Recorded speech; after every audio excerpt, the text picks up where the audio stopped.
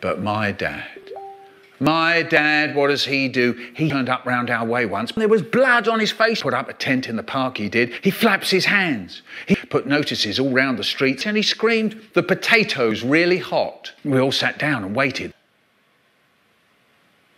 And then that really does it. His eyes pop out.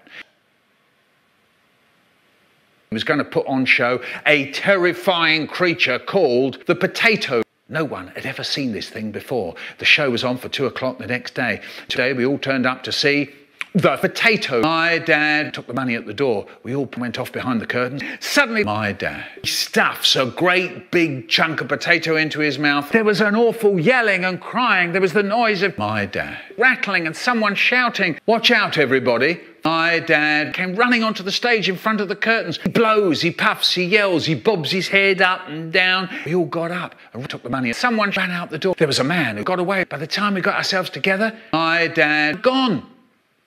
We never saw him again. None of us ever saw the potato ever again either. And none of us has ever seen him again. If that's true, how come you're here to tell the tale?